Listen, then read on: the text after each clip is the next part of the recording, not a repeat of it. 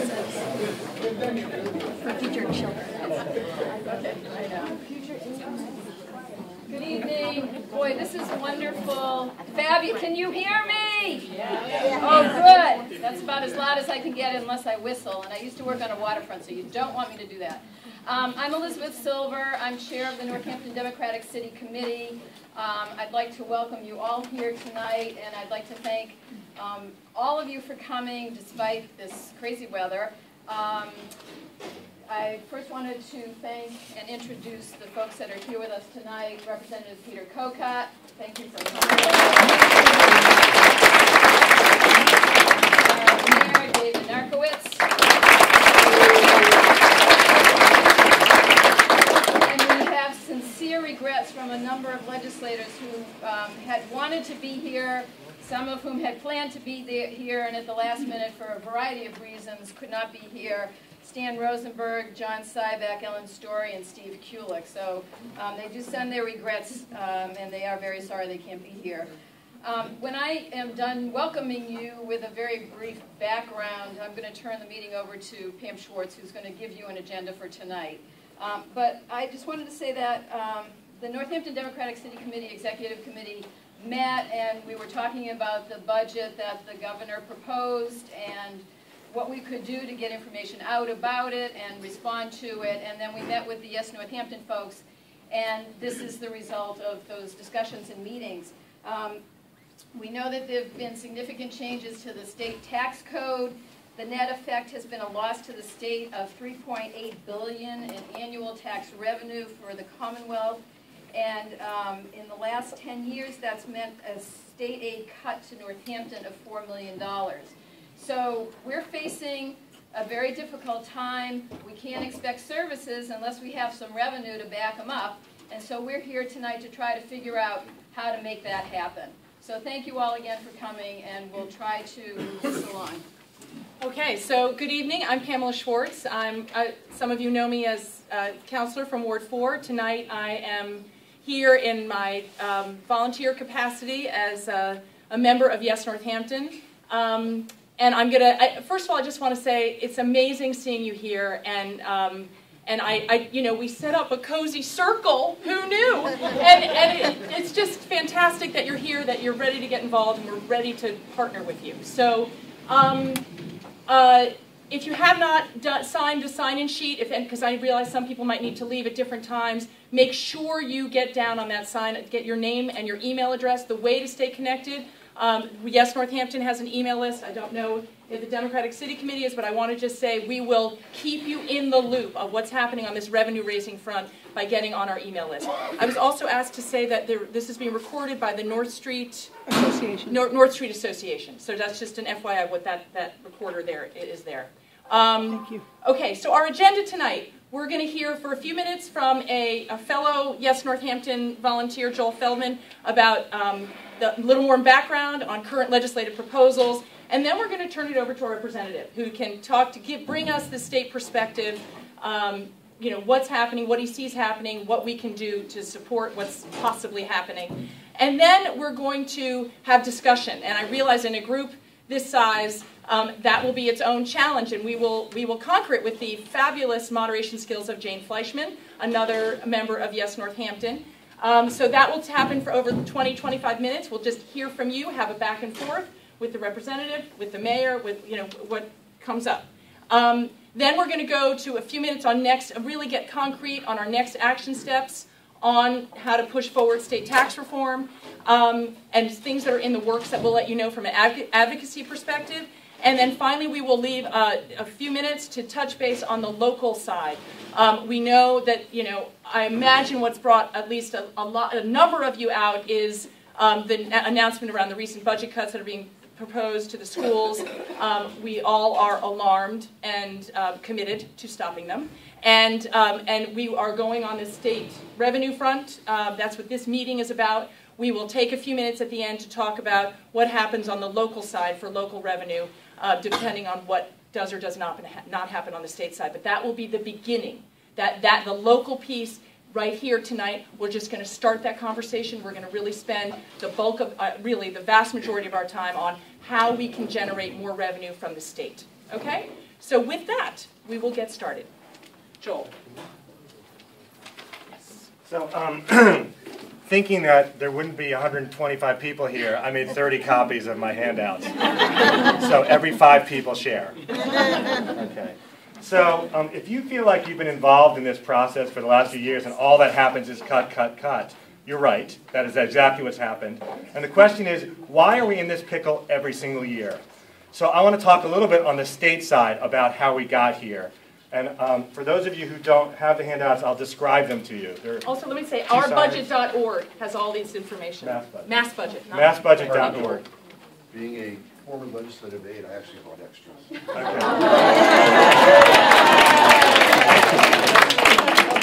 And some more homework for you all. We have the most versatile representative in the state. That's all I have to say. In 1998, a significant changes were made in the income tax and other taxes in Massachusetts that continued over the next number of years. And the most important ones to remember are in 2000, we the people decided to change the tax rate from 5.95% to 5%. Everyone knows we have a flat tax rate. You don't pay a higher rate as your income goes up. Everyone pays the same rate regardless of whether you make $1 million or whether you make $10,000, okay? So the rate was changed from 5.95 to 5%. The legislature actually stepped in and kept it at 5.3%. We're now at 5.25% because of the way the legislation got fixed. So that's one thing to remember. We dropped the income tax rate a bunch of years ago. Second, we dropped the rate applying to dividend and interest income, which almost all goes to the higher income folks, from 12% to 5.3%. And we double the value of the personal exemption, that if you fill out tax forms, you know you get a personal exemption. We double that for single filers and married couples. So I'm not going to get too deep in the income tax weeds now. I'm just going to give you the overview. But know that for every year that that regime has been in place, we lost $2.5 billion. So from 1998, we've had a hole of $2.5 billion that's gone forward every single year to date. There are other factors that happen. There's sales tax moved.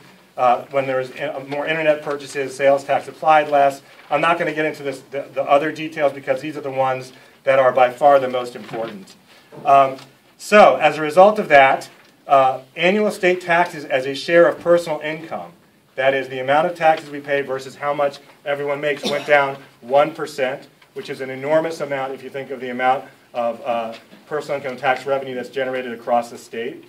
And then as a result of that, these are the cuts across the state budget for the last 12 years, adjusted for inflation. 28% cut in early education, 38% cut in environmental and recreation, 31% cut in higher ed, 46% cut in local aid. So if you feel like there's less money, there is less money, and when you have less money, you can spend less money. It's really kind of as simple as that. And as a result, we have this hole year after year because we don't have the revenue to fund the things we need. And as you know now, we're not looking at cutting the 22 top administrators in the school department because we did that 10 years ago. And now we're cutting teachers. So, or at least that's the proposal. And as Pamela said, we're going to try to do everything we can to stop that. But that's where we are now. We need revenue. If we had kept the revenue sources at the same level, we'd have $2.5 billion more every year. So the good news on the revenue side is that there are proposals this year to try to fix some of that. And so the first page is just what I described from MassBudget. It describes the tax situation over the past bunch of years. The second page, which is another two-pager, has the governor's revenue proposal and another proposal that's coming out of the legislature. So let me talk about that for 2 minutes, then I'm going to turn it back over to Pamela.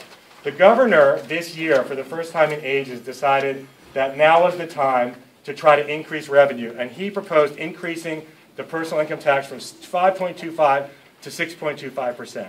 I should say nobody really likes higher taxes, right? It's more money that you don't get to spend the way you see fit. On the other hand, if you don't have them, you don't get to pay for teachers. So the notion was, let's try to fix some of the problems we've had before. The other reason why an income tax increase is better than almost any other tax is it correlates with income, which correlates with people's ability to pay. So it's a fairer tax than almost any other tax. Sales tax, for example, is one of the most regressive taxes because people with less money spend a much higher percentage of their income on the sales tax than people with a lot more money. So the governor's proposal was to increase the personal income tax rate, also to reduce the sales tax rate from 6.25% to 4.5%. Okay, so those are the two major things the governor did. The governor also decided and proposed to eliminate a whole bunch of personal tax exemptions, which I'm not going to get into. Some of those do fall on middle income people, and that's why while the proposal is a step in the right direction, it's not perfect in the view of Yes Northampton. But it raises significant revenue that the governor wanted to dedicate to transportation and education. So that's the governor's proposal. He's been going around the state. I'm going to let Representative Cocott describe the reaction in the legislature to the governor's proposal. So that's one proposal that's out there. Another proposal that's out there is one that's called an Act to Invest in Our Communities. It was introduced in the legislature last year. And it proposes also to restore the income tax rate, to restore 5.25 to 5.95, what it used to be before the cut. It raises the tax on investors to 8.95% from 5.3%. And it raises this year it's supposed to raise $1.9 billion in revenue. So that one is extremely progressive because it also has exemptions for low and middle income people to make sure that they're not paying, that they're protected somewhat from these increases. And if you look at the second sheet, what's really sort of mind-boggling, I wish I had this on a screen, is that if you take into account all state and local taxes, the poorest people pay the highest percentage of taxes in Massachusetts because of our reliance on things like the property tax and the sales tax. And this would change that to say upper income people should pay more. So that's the proposal that's the more progressive proposal, and those are the ones that are at least on the table. The good news is the discussion has begun, that something has to happen on revenue, and we can't do this year after year and expect the kind of community that we all want.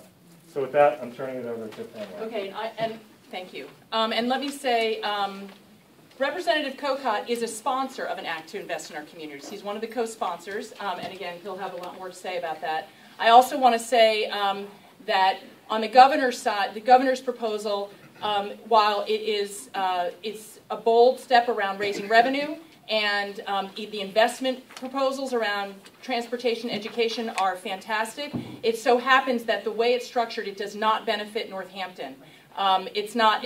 There's a combination of, and I'll let our elected, well, I guess I am an elected official, but I'll let our other elected officials talk more about that if we have more questions about that. But I just want to flag that while the governor's proposal is very laudable for its aims, it so happens that the way the funding comes down, its emphasis on higher education and early education, and it does increase the education funding pot, the Chapter 70 funding, but the way it works, the calculation is roughly additional $68,000 to Northampton.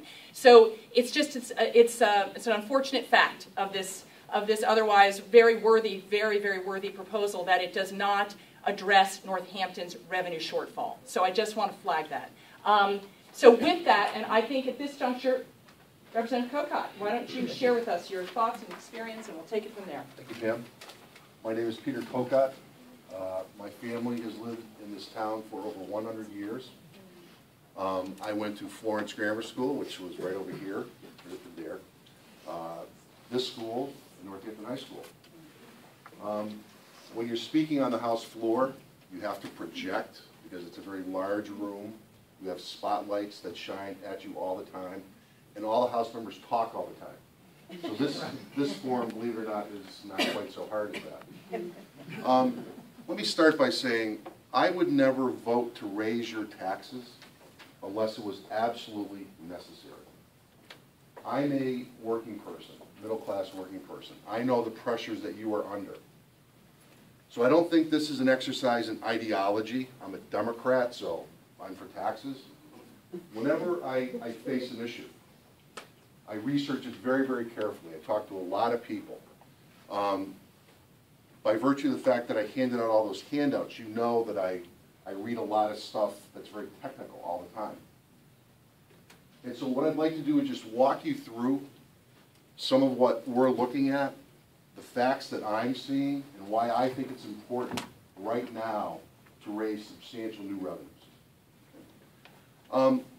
When we're looking at this issue, you've got the short-term needs, but you really have a long-term need to really overhaul our tax code. Our tax code has tons of exemptions, tons of tax breaks that have happened over years. Some of them are 60 years old. When you look at them, the circumstances that led to these tax breaks being enacted, in some cases, are not meaningful now. In some cases, we should increase them. They target industries that are doing very well in Massachusetts, and we want to keep those businesses here. So in looking at ways to look at these tax breaks and to perhaps garner more revenue from taking away many of them, and to make it more rational, more transparent, the legislature in 2010 passed an outside section establishing a special commission. That special commission met on 9 dates, 2011 through last year. That special commission basically found that our system is incredibly complex. And in comparison with other states, we are giving way too much money away. So, the participants in that commission met and came up with a series of recommendations. And if you want to access those, go on to mass.gov, DOR's website, Tax Expenditure Special Commission. In summary, what they basically recommend is that Administration and Finance, the Revenue Department, and the legislature really start evaluating who gets these tax breaks, what it costs us, how we should change them. And in some cases, they actually recommend that many of these tax breaks be sunsetted after 5 years. There's a category that we are looking at right now. So that long-term work is happening. The problem with it is it's not going to help us this fiscal year. You're probably a good couple of years out before you'll see meaningful impact from that work. So at the present time, what are we doing to address this shortfall? A couple of things are happening. Senator Rosenberg and I have a bill to establish a graduated tax on income. Our state's constitution does not permit a graduated tax. So right now, when you're trying to tweak that tax code and trying to do it so that the more wealthy taxpayers pay more in taxes based on their income, we have to do it on the sort of the more technical aspects of that code. Once again, that bill is not a quick solution. It's not going to help us this year. It takes 2 years to pass an amendment on the Constitution. That's a couple of years out. So let me just talk about a couple of the facts, and I apologize, my glasses are at home, so I'm going to hold this out far enough so if it looks a little strange, it's just so that I can make sense of it for you. What have we been doing to face this incredible fiscal crisis that's been happening now, I think, for the last 4 years? That really was of no fault of ours. When you look at the economic impact of the meltdown on Wall Street, the lack of regulation from Congress on those participants in that meltdown, I don't think anyone here was part of those meetings. I certainly wasn't. And so we've had to deal with it. And so what was our response? First of all, we engaged in a series of reforms. Transportation reform, pension reform, insurance reform, reform of our ethics, campaign finance and lobbying laws, trying to consolidate and save where we could. We've tried to prudently use one-time revenues, stimulus funds. We have been very careful about trying to put money away. We have a stabilization fund that's currently at $1.5 billion, which in contrast with most states is much, much higher. We've tried to vigorously pursue job retention and creation strategies that take advantage of niche manufacturing, for instance. If you look at the Westfield, Southampton area, you have a niche manufacturing sort of cluster there of metal tooling, where some of the most precise parts in the world are being made right now. We've tried to capitalize on that. We've tried to maintain and strengthen our knowledge-based economic system, higher ed, the hospitals, healthcare, green technology, biotech. We've tried to grow job training programs at our community colleges. It's probably Senator Rosenberg. Hold on. It's probably one of my sons asking for money, which is probably I know. And we've raised revenues. I voted to raise the sales tax. I wasn't happy about that. That tax is not progressive. But that was a year that, if we didn't raise the sales tax that year, that was a $100 million local aid cut. A large portion of that sales tax increase went to bail out the debt at the MBTA, which I'm going to talk about in a minute. So that was an important vote. When the arbiters, the independent arbiters of our performance, which are Standard & Poor's, Moody's, and Fitch's rating services. These are the Wall Street rating services that every time we have a bond prospectus, whenever we seek to borrow long-term bond funds, short-term bond funds, they look at our books, they look at how many lawsuits we have, they look at what our revenue streams are and how we are performing. They have consistently said that we faced that financial crisis and did it the right way and have increased our bond rating to AA+, in contrast with most states. What that has done is it has lowered our bond borrowing costs, freeing up funds for various programs, local aid included. Let me talk about our next steps.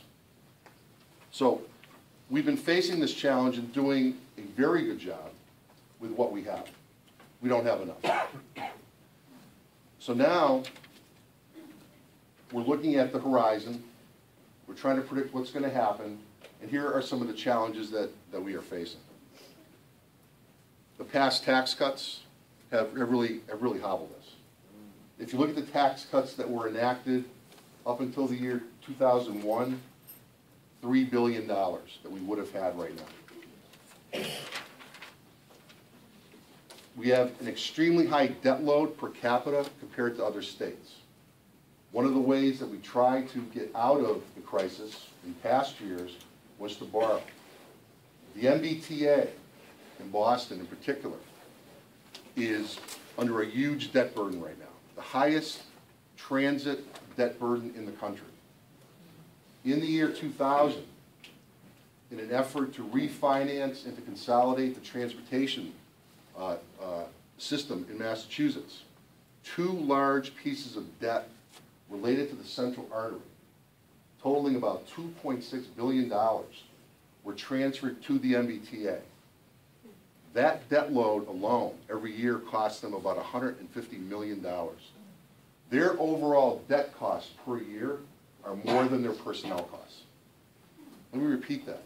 It costs more for them to pay on their credit card every year than they pay in salaries and health insurance.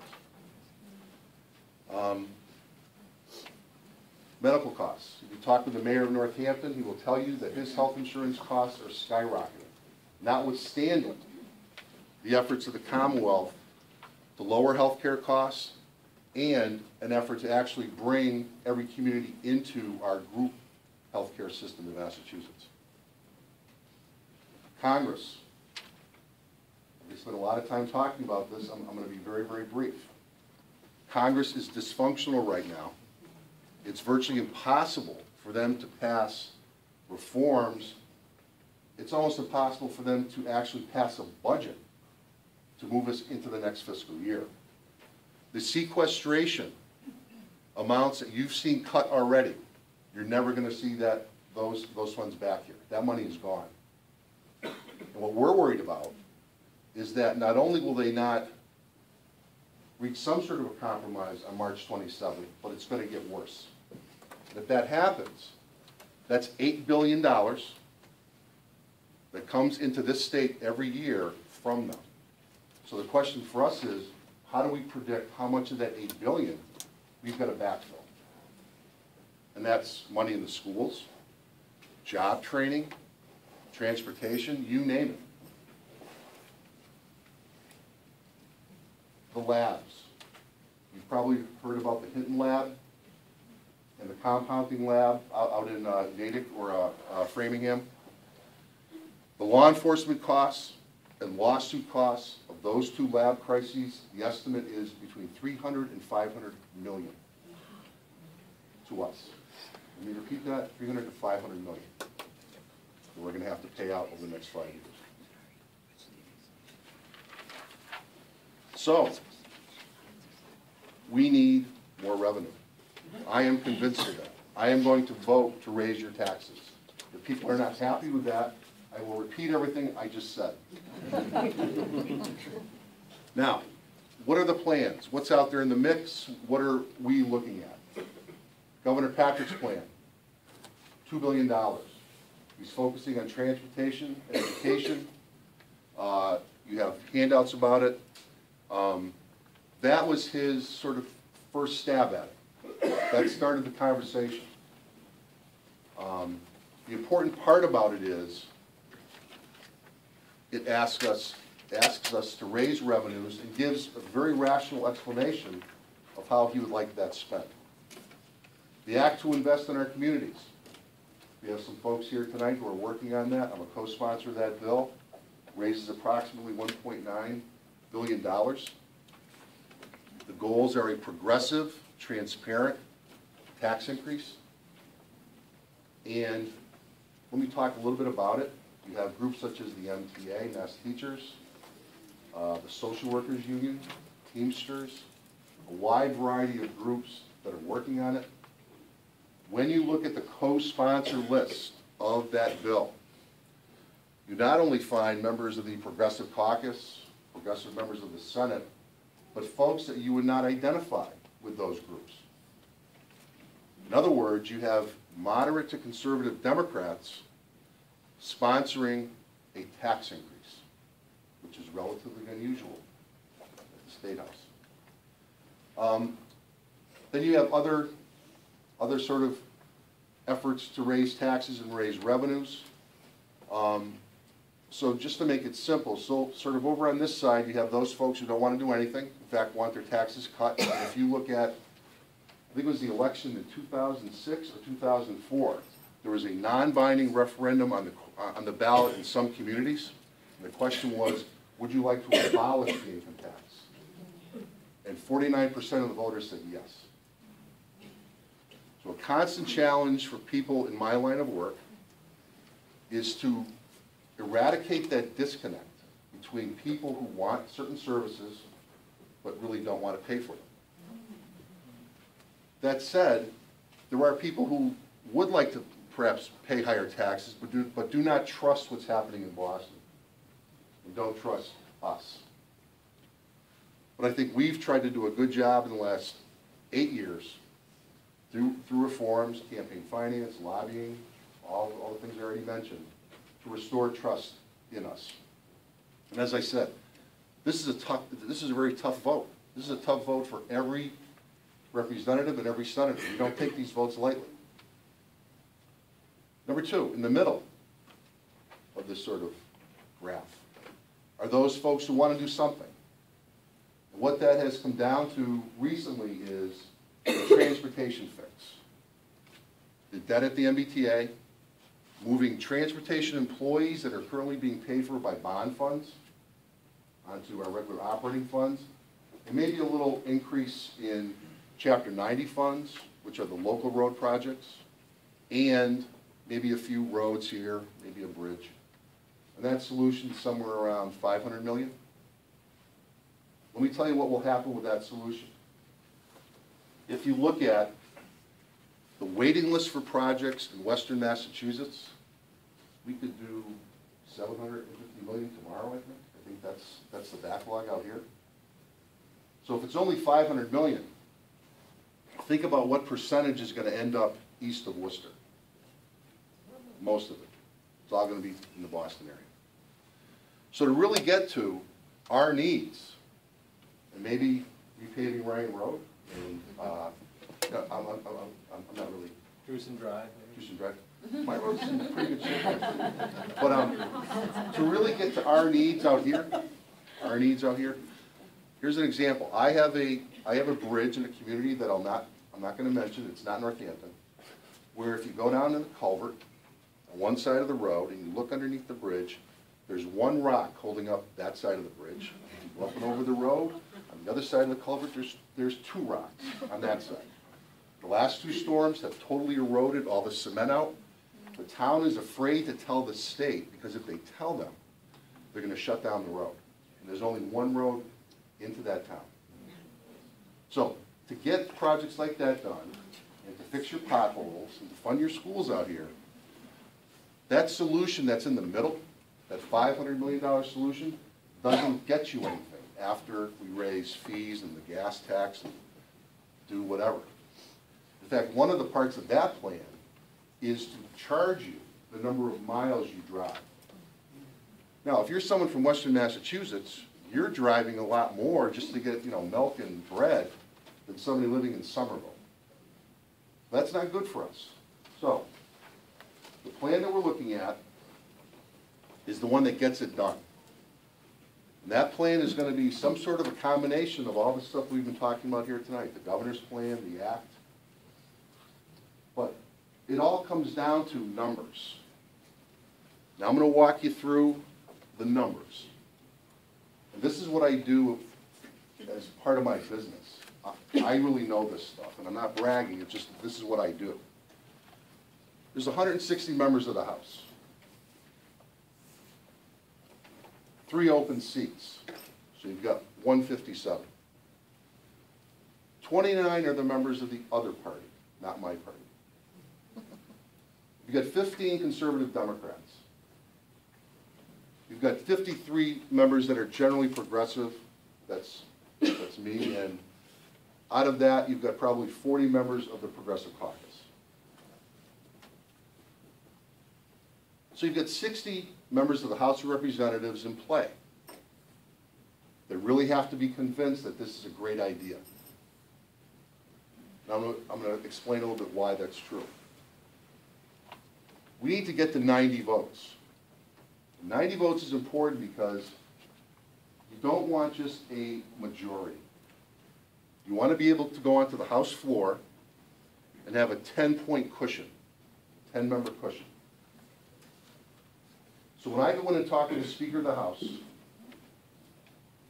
he wants to know, how many votes do you have? How many do you have? And those members have to actually go into him and say, I'm with you on this. Because we're not going to bring this out and put it on the floor and have it fail. So the process that we are engaging in right now is to get to that 90 vote. Okay? Now, 17 members out of that 60 are rookie members. They're new to the House. And they live in conservative districts. These are districts that Senator Scott Brown either did very well in or actually won.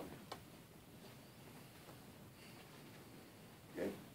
These members have never taken a tax vote ever in their life in the House.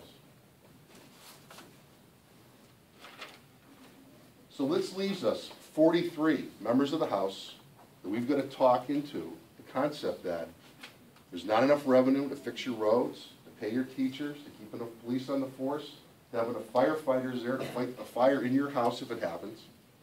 43. Out of this 43, there are 20 members in whose districts Elizabeth Warren did better than Martha Coakley by a significant percentage, by at least 12%. What that means is they are members living in districts that are leaning more progressive over time.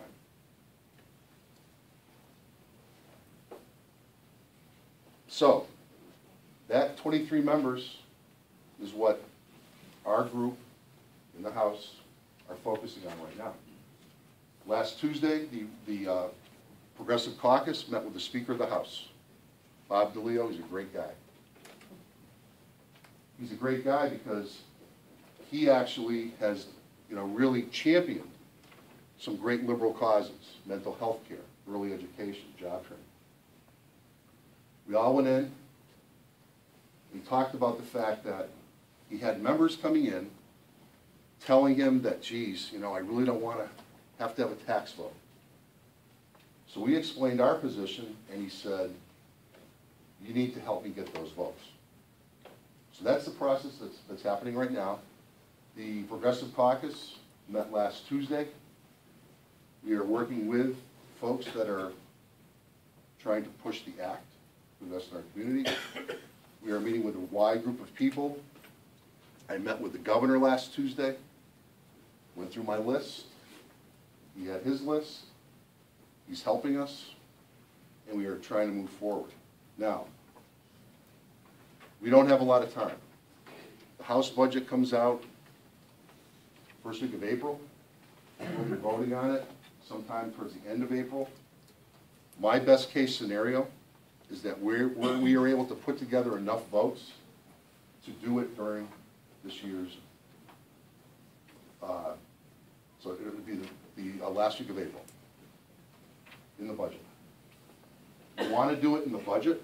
Let me explain sort of the theory here. I explained some of these members have never had a tax vote. Some of these members are from relatively moderate districts or conservative districts.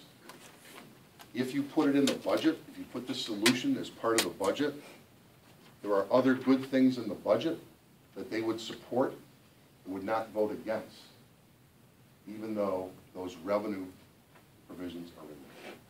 I hope that makes sense. So that's the plan. I'm going to vote to raise your taxes if I can. I hope you don't hate me. No. But I think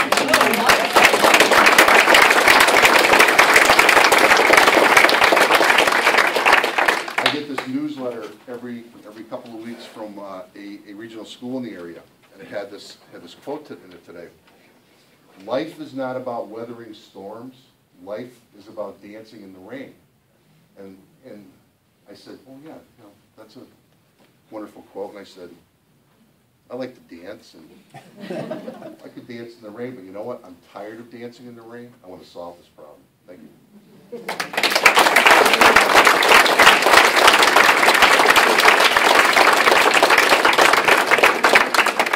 Thank you, Representative Kokot. And thank you for the sobering words. You know, we have about 175 people in this room tonight who, for some of us, we've heard this kind of story in other years, but in other ways. And when we first got together with Elizabeth and Marjorie and discussed having this forum, we were kind of excited. We thought, great, we've got two possibilities at the state legislature. We can really see some excitement.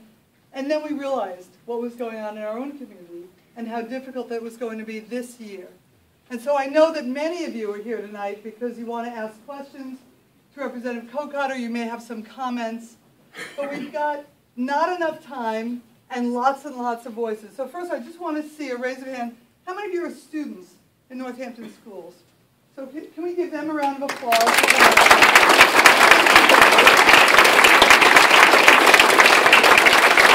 It's great to have you here, especially on a snow day, because we know how hard you were, how busy you were at home doing all your homework today.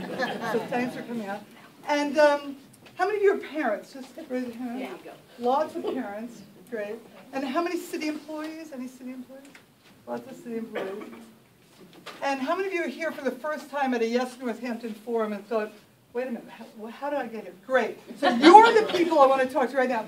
There is a sign-up sheet going around, and I can assure you, and Pam and Joel can tell you the same thing, we will not inundate, nor will we sell your email to anyone else, but we will give you the groundbreaking sort of up-to-date information. Those of you who've been on our mailing list know that. So please, I don't know who has that clipboard, but great, right here. So make sure you sign. You know, if you can make a few bucks on my email address, go ahead. We'll hand it over to David. Yes, thank you, Keith. Good idea. So we'll take that into consideration. So what we'd like to do tonight is ask you to please raise your hand.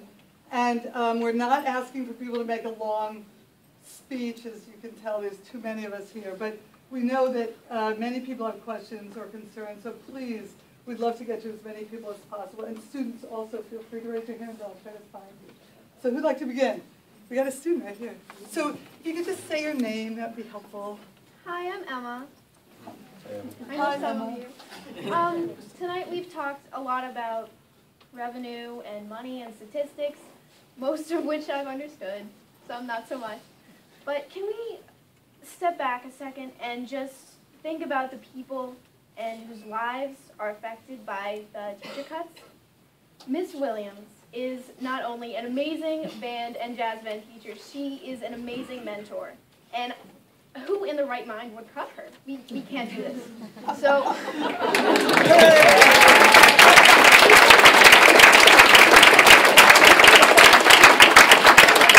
I am one of many, many people who is going to do whatever it takes to get Miss Williams her job back. Thanks, Anna.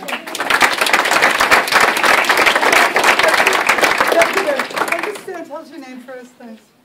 Hi, I'm Andrea Gito, and I am a parent of 2 students in Northampton. I'm also a teacher in the Northampton Public Schools.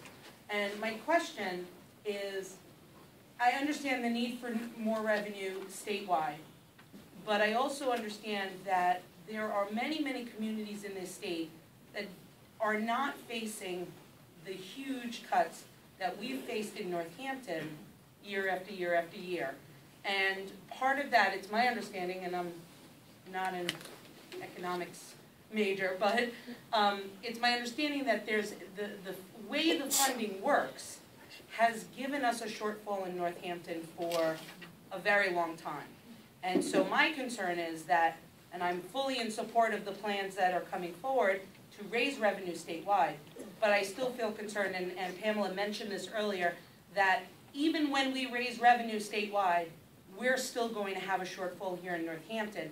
And what can we do to change the formulas that have devastated our state for a really long time?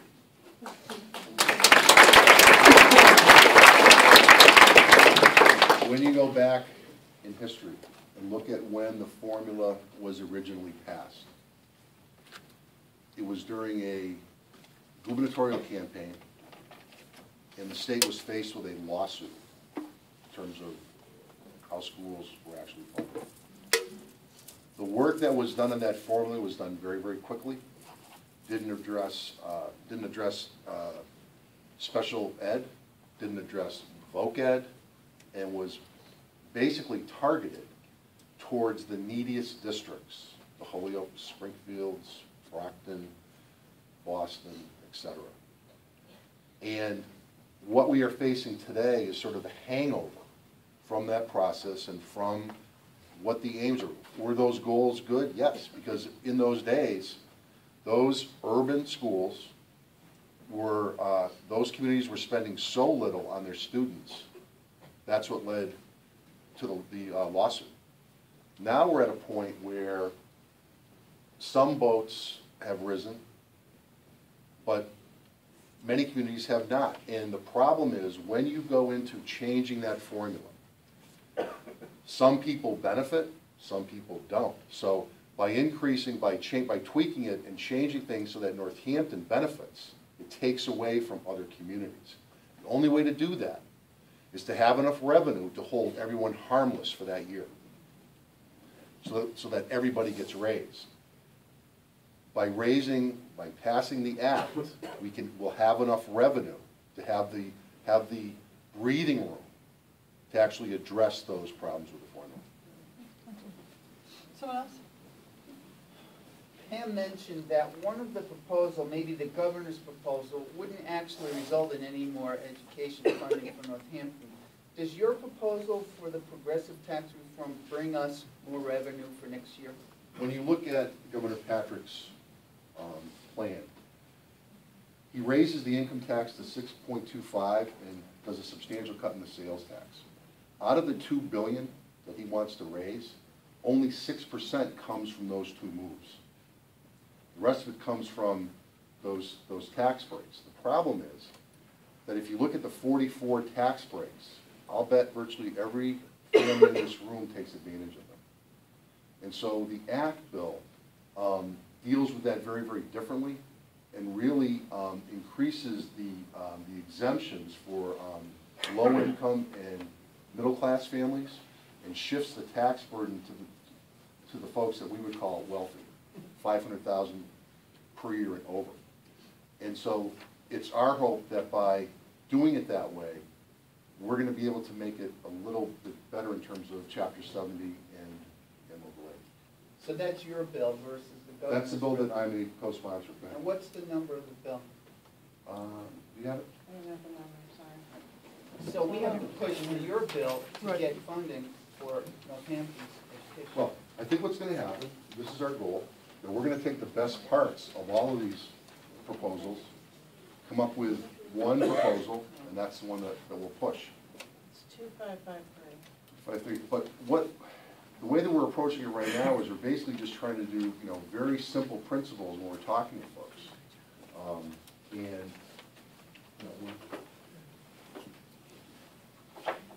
these are them.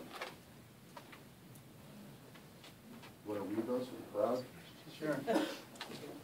The Progressive Caucus is committed to a major increase in new revenues on the order of $2 billion beginning this year.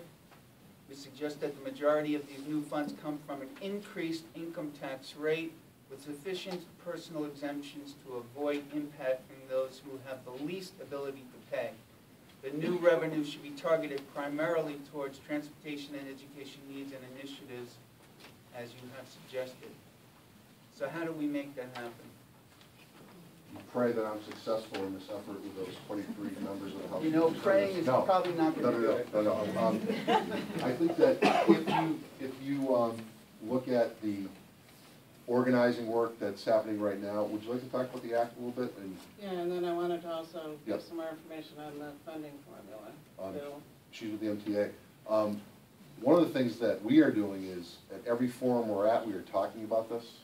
If I'm talking with the MMA, if I'm talking with a school group in Southampton, and basically it's you folks talking with your friends and neighbors, convincing them that this is what we have to do. That's really, these types of forums are happening everywhere. The MTA is meeting with every legislator, having the same conversation. I already had my meeting. Yeah, I know. You're awesome. We love you.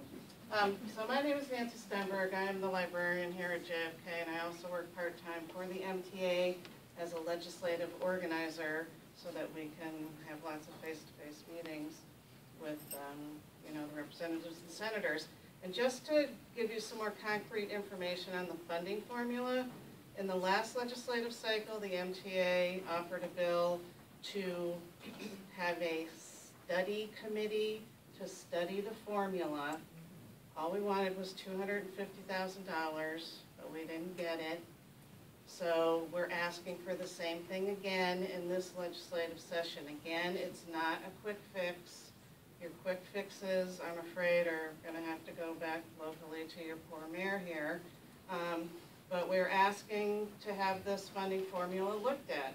And as the representative said, once we start looking at it, there's communities who are hugely benefiting from this, who aren't going to be happy about it. But, that formula has been in place since 1993, and everything has changed.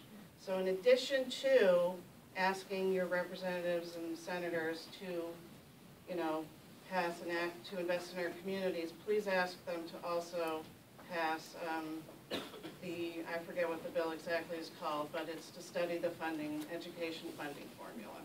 Because if we can just get that going and get that moving along with, revenue enhancement, then that will fix the problem down the road. One of the source of information on what that realignment of aid would be in terms of if we had more money, how that would work out. The Federal Bank of Boston, on their website, they have a number of policy papers. And 2 years ago, they actually did a model of what that would look like if, in fact, the education funding system got 100 million, 200 million, or 300 million, and what that would mean for all of our communities. So there is really technical work already out there that's already been done that looks at communities like Northampton that have relatively high need, some wealth, but have not benefited from the formula in the past. So a lot of that work is already done. So if people are interested in either of those pieces of legislation, we would be happy to send you out an email to kind of just capture some of the more important things than what to do about it. Would that be helpful? Yes. Yeah. Good, we'll be happy to do it. How about in the back? Yes. Just with regard to the question, Deborah Keisch-Poland. I'm a parent of one child in public schools, one to be entering public school in a couple of years.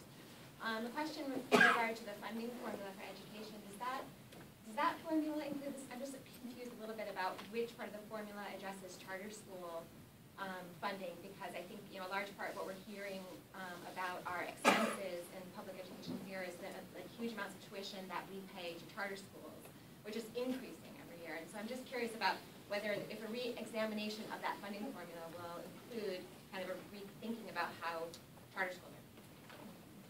Yes,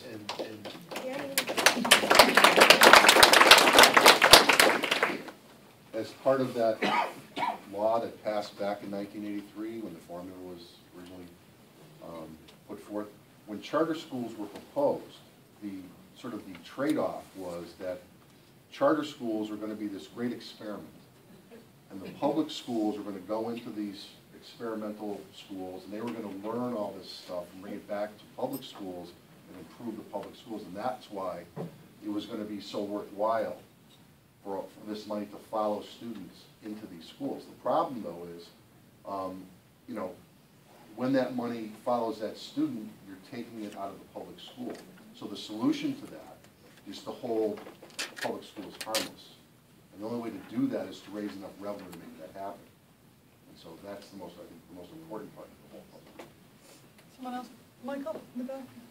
My name is Michael Holroyd. I have a daughter here in the 8th grade, and I also work as a substitute teacher here. And I've been involved with this back to 2006, 2007. We've gone through this year after year, some years more intensely. In 2009, the headline was 48 teachers have to be cut. And we worked on an override. And that was the year I was on the strategic planning committee that was set up by the past superintendent. And I remember the consultants who ran that said 2009 is when the stock market was going down. There's no possibility of an override. And we proved them completely wrong by getting like 59.9% yes in those hard economic times. But I should stop making a speech, because I just want to communicate it isn't just we're all here concerned. I think there's a reservoir of deep anger that has been building up over years about this situation, and I personally see what some of the individuals here at this school go through, some of the teachers who put their heart and soul into their work, and year after year they have to worry and are anxious, and it just, students pick up on this. Students are upset. Go to the high school, we watched that wonderful performance on Annie at the weekend, and I see the corridors full of signs that students put up. Don't break our hearts, save the arts. Anyway, I have not to make a speech, I have a specific Michael, a question. I do have a question, and it's the only question we've had so far about the expense side.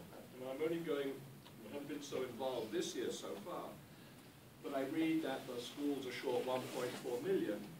I'm only going on what I've read in the Gazette, and then I hear, well, 1.4 million is the potential increase in our health coverage.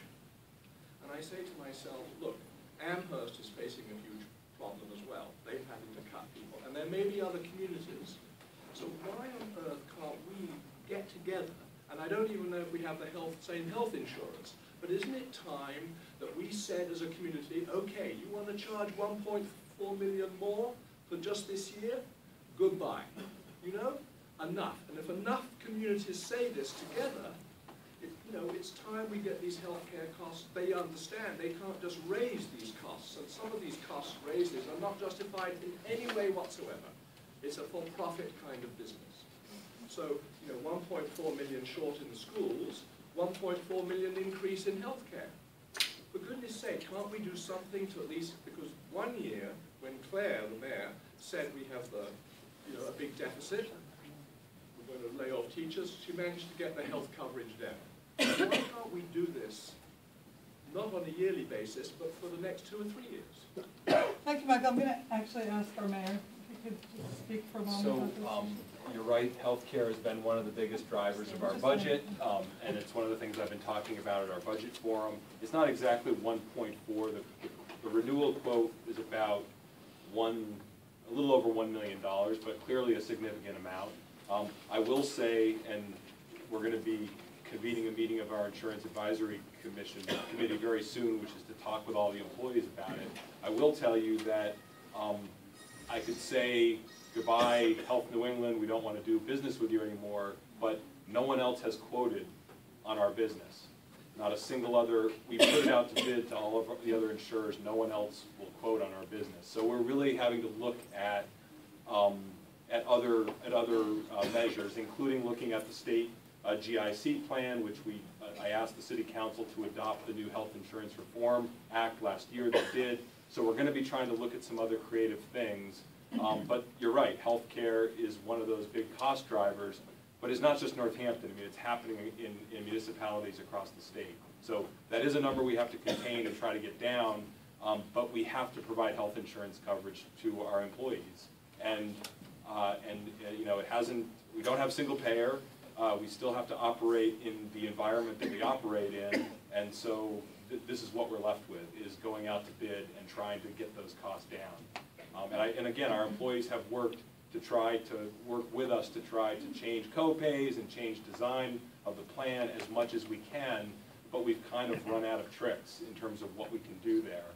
And so now we're having to look at alternative methods. So that's kind of the short answer on that. Thank you, Dave.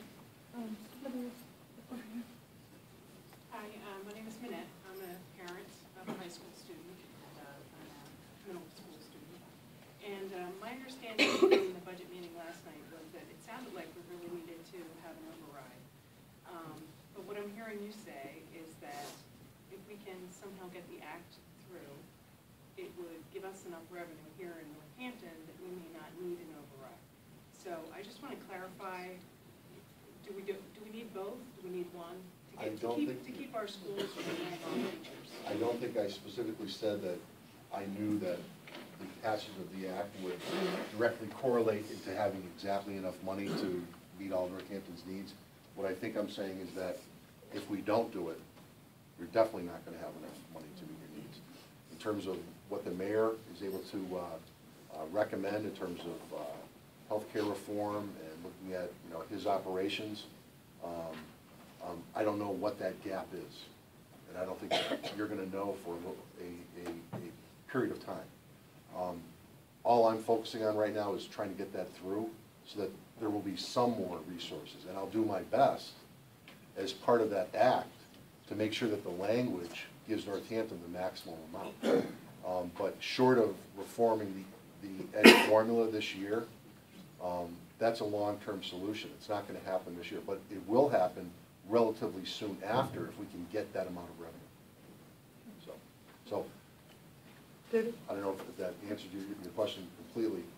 I think both solutions are moving on parallel paths, and you're not at the point yet where you can make that choice. Go ahead. Don't sit down, Peter. Got a question. I wasn't sitting, I was turning. My name is Dave Murphy. I'm chairman of the City Council Finance Committee.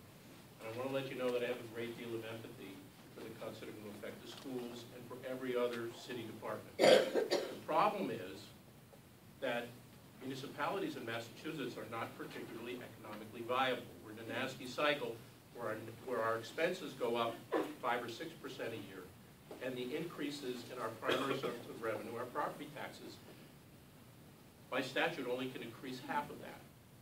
We had an override 3 years ago. We've been okay, now we hit the wall. It will happen again, because our sources of revenue are property taxes, we get vehicle excise taxes, we get meals taxes, we get hotel occupancy taxes. But many of our taxes, hotel occupancy, meals, a cop writes a Chapter 90 ticket, we split with the Commonwealth, so we don't get to keep all of that money. So we're always behind the 8 ball. And I would like to know why the Commonwealth doesn't give us the capacity to generate the revenue within our own borders to meet our needs. Because over and over and over again, we hit this wall every couple of years, where our income constraints don't let us fill our needs. And they're realistic needs. They're contractual increases with our employees, their health care, their fuel costs. Everybody knows their costs go up, and yet we are constrained in our income. And I'm wondering, why is the answer to send money to Boston to hope that it comes back here? Why doesn't the Commonwealth give us the capacity to generate the revenue within our borders to be a viable community and do the business we need to do? Counselor,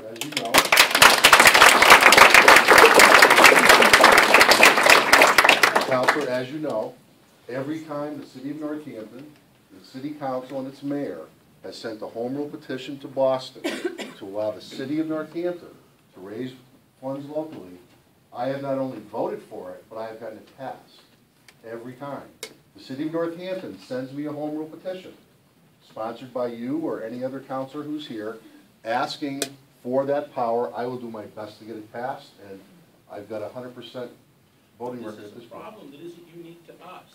Right. Cities and towns across Massachusetts have this problem. Every representative, every senator has communities that are behind the eight ball like us. We shouldn't have to individually home rule to be equal partners in government.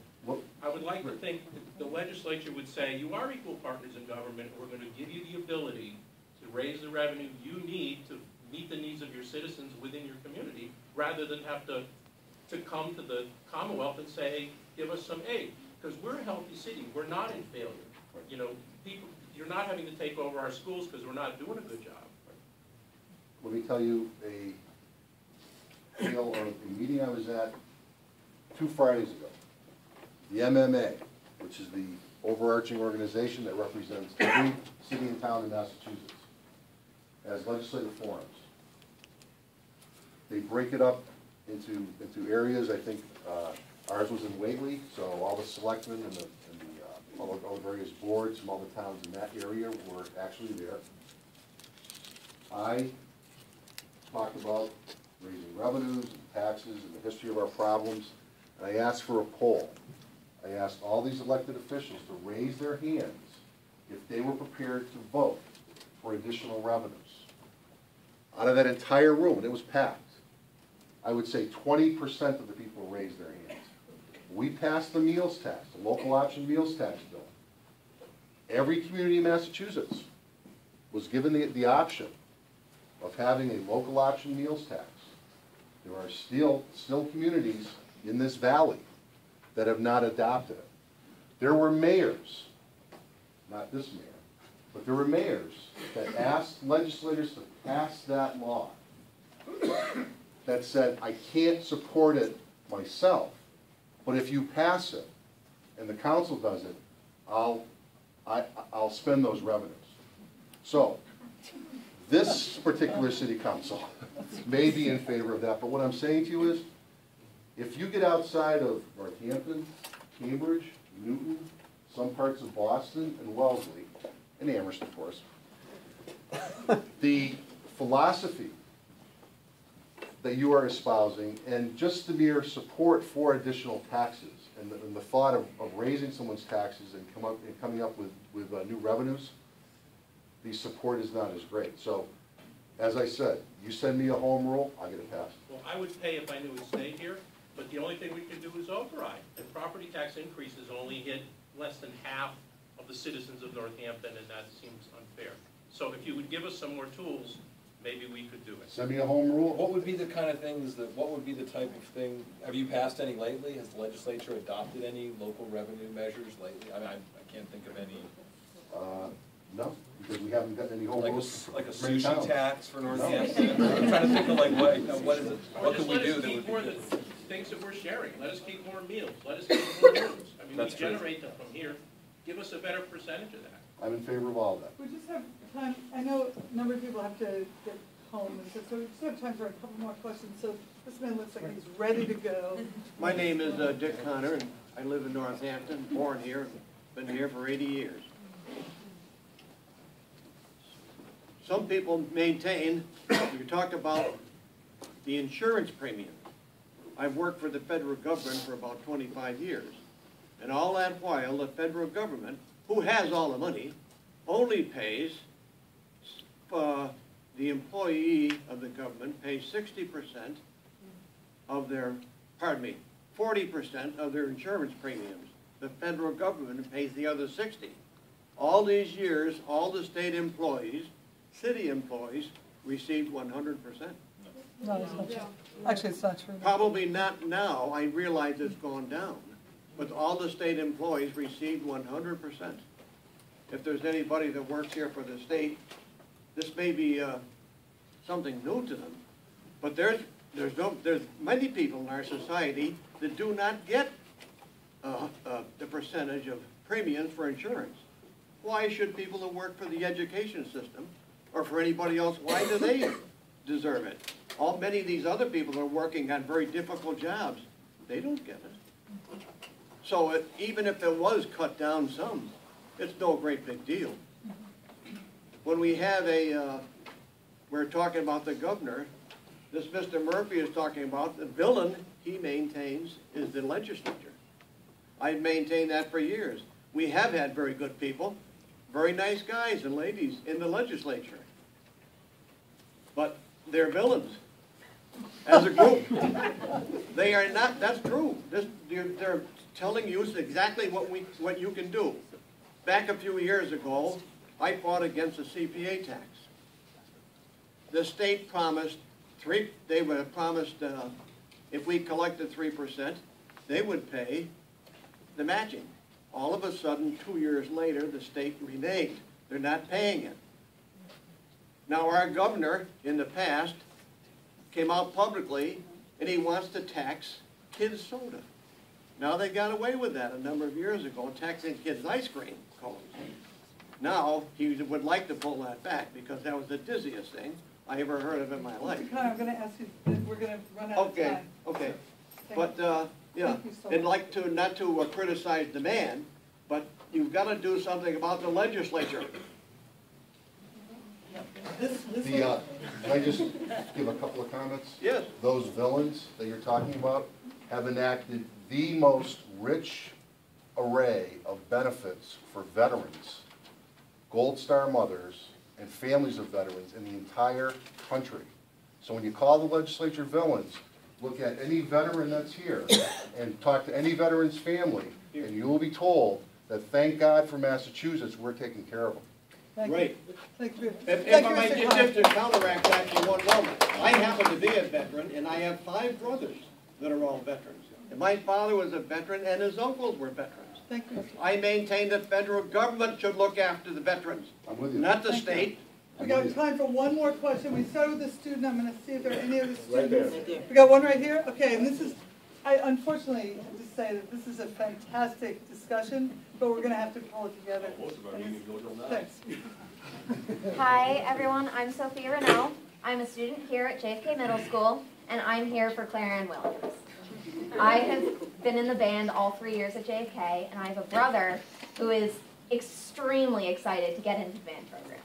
My question for my reason for coming here tonight is to figure out what we can do. Like, I just feel helpless. Maybe that's just because I'm a kid. Maybe it's just because I don't know what to do. But I just don't know how we can fix this. I mean, is the bill just a temporary solution, or can we do anything more? Thank you.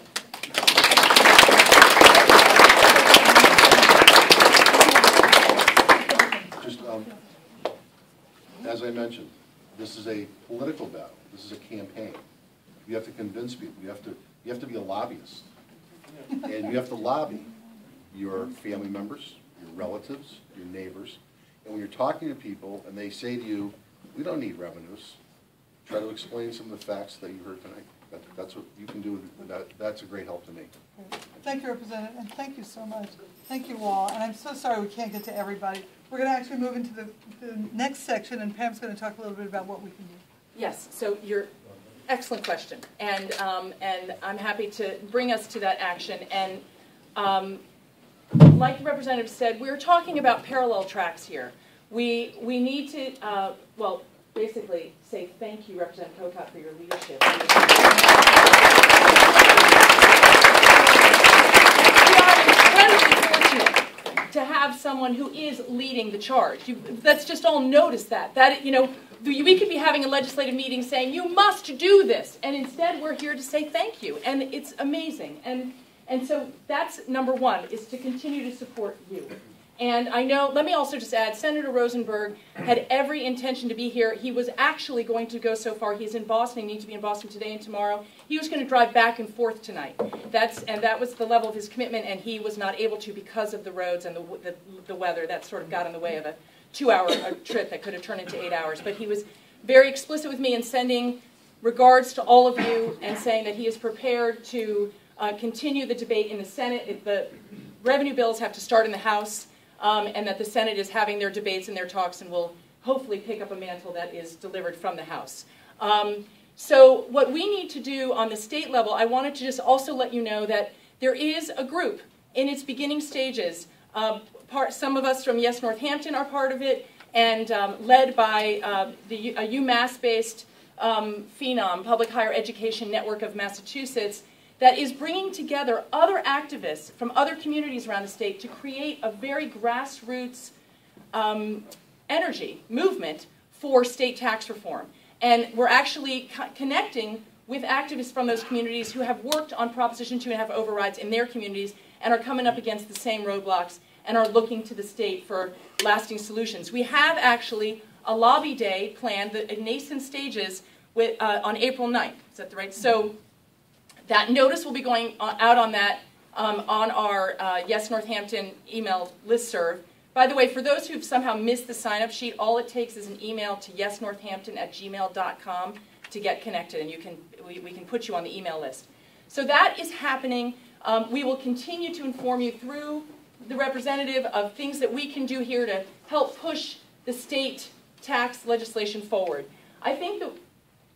Is the lobby day something students could participate in? Absolutely, and yes, it's on a school day. That doesn't need to be any barrier. And again, students, get on the email list. That's what I want to say. yesnorthampton@gmail.com. Be connected. Direct line of action. Absolutely. Come one, come all. And we haven't quite, again, this is our first time where we're gathering activists from other communities. I would say, come join us and be close up to a beginning of a movement. That's the true characterization of where we're at.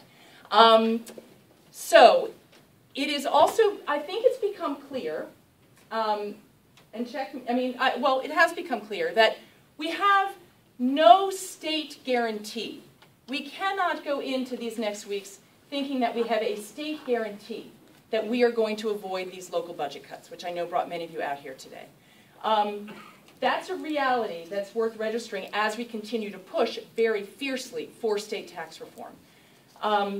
So it is also clear that we are going to, what we'll also know is in the next couple of weeks we'll have a clearer picture of our revenue situation locally. I know the mayor's working very intensely on our health insurance costs right now. You've heard about that. We're going to have more information. If I had to gander a guess, I would say that we are not going to, this is a guess, and whether I'm a city councilor or a parent of 3 kids in the school system or a Yes Northampton activist, I'm talking in any and all hats, but my guess is that we're not going to be able to stop these cuts without an override. That's my guess, okay? It is a guess, it is not, and there's no official declaration, there's a process for this. It has to go through the city council, it has to be voted on, it has to be crafted, what it is, and you can't begin to craft what that override would be made of until you know what the budget gap is with greater certainty and what we need to fill it. So I am really I'm sort of taking a leap here by saying that it's just my personal logic is that to stop the kinds of cuts, the kind of things that you guys are talking about, and that there's students organizing in the school system right now over that. I think we're looking at that likelihood, and so this is going to be something that will unfold for us in the coming weeks. The clarity and what it will take, what we will take as a community to come together to ensure that these massive, harmful, long-term damaging cuts to our school system and our city services do not happen. It will take every one of us in this room times 10. And the great news in the face of the inherently uphill battle, because the property tax is a measure of last resort, it is a regressive tax. It's not one we're proud to pass. We are desperate to pass in view of the trade-off. If we come to that, that's what it's made of. It's made of the alternative is far worse. And so it will take this kind of an education campaign, a voice-to-voice, door-to-door. Students, if we go there, if we need to go there, and you wonder what to do, wonder no more. There is so much to do to reach out to our community and to explain the stakes. And the good news is we have a history that we can draw on where we were in terrible times, as Michael was talking about, up against all odds. And we did come together as a community and we said, this is what our community is worth to us. The health of it, the future of it, our children, our safety, our libraries. This is what it's worth to us. And we surprised everyone, and I will confess, including ourselves, and won 60% of the vote. So we did it. We did it in very challenging circumstances. And if we have to, we will do it again. And we will do it all together. And we will build community in the process. And we will demonstrate what it takes to really preserve this great city. So just stay tuned, stay connected, get on the Yes Northampton email list, and we'll work together and solve this budget crisis.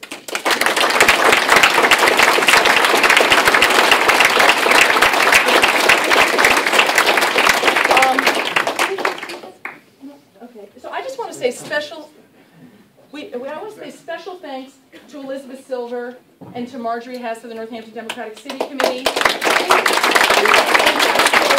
were the inspiration. They were the inspiration. They reached out to Yes Northampton and said, let's do this. And so thank you, thank you, thank you. And thank you, Representative Kokot, for being so responsive to us. And Mayor Narkowitz, really, I guess I want to say, as a colleague of Mayor Narkowitz, as a friend, as a neighbor, we are so incredibly lucky to have this man at the helm of our city. So he is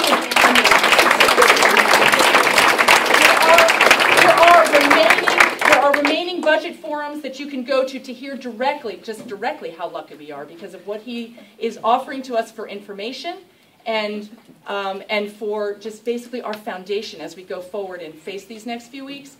There is one tomorrow night. By budget, he goes through the budget, and I see familiar faces even from last night's forum at Bridge Street. So thank you for showing up 2 nights in a row. And if you didn't get to last night, you can get to tomorrow night at Northampton High School at 7 p.m. He will really give you the nuts and bolts in a way that really brings home on a local level how we got here. And then subsequent dates, April 1st. 1st and 3rd. April 1st and 3rd. April 1st is Florence Ryan Road. Ryan Road. And then Florence Community Center on the 3rd. April 3rd.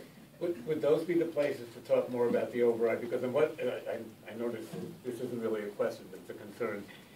I agree. I think we are looking at probably an override. And how quickly would that need to get going to have it be realistically something that could happen before June? Or I mean, what? Okay. Let me just say this. Either one. I mean, we have enough time. We have enough time. We are absolutely certain that if we need this, we have enough time. And so, and again, we don't want to get the cart before the horse. We want to be super clear about what our budget numbers look like, but we have enough time to get clear and to assess and come to a decision as a council and get it on a ballot if we need to. We have enough time. I had a suggestion regarding if and when we do go to Proposition 2.5. I'm an arts educator. I have been for 25 years. There are lots of people out there who say, okay, Northampton is great. They've got a great band program, great theater program, but if we cut it, we'll be fine.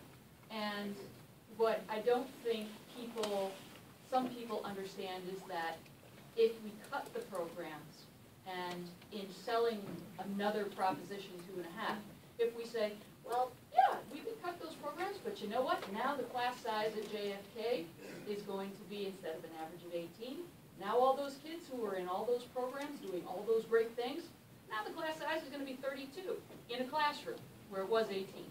Now there will not be jazz band. Now there will not be, because the music educator, who probably would end up getting 2 pieces of half a job, is running from one building to another. And so the quality, that we have come to love and wonder about completely goes. But I think for people in this room, we understand the importance of the arts, we understand the importance of teachers and quality education. But trying to sell it to those who maybe don't understand or would question, why do I need to pay yet another tax? Is that a possibility? Well, that goes to effective campaign strategy, effective information.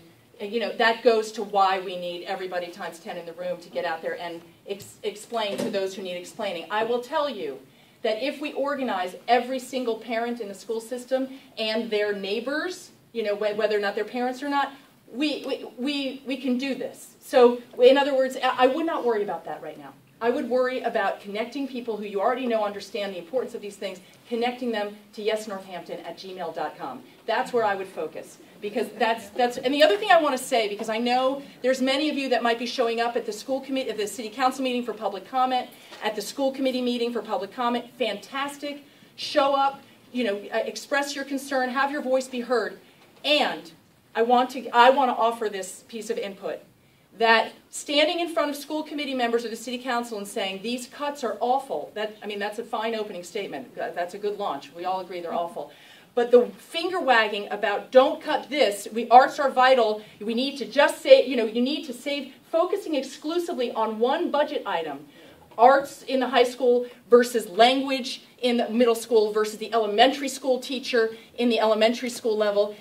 I want to suggest to you that this is not productive. That that is feeding into the divide and conquer. It's trying to rank education at different levels. It doesn't serve our cause of a unity around a quality public education system from elementary to high school. Every single component of our learning system, obviously one feeds into the other. I don't think I need to convince you how vital it all is. We all have kids that have gone through different stages. I just want to say the messaging around what it is that we need to do, it is about revenue. It's about revenue. These school committee members are sickened by what they're a party to. I bet many of you know that. I see our school committee member, Howard Moore. I don't know if there are other school committee members. Who? Oh, Stephanie Pick, yes. All right. I mean, I know I'm not, going out on a limb to say how absolutely devastating it is to be a part of this and to be faced with this. So just know. Oh, well, I'm sorry, Pitt School Committee Blue Development. So just know your audience and that we're all in this together. There is no enemy except the lack of revenue. And we need to together figure out how we get it.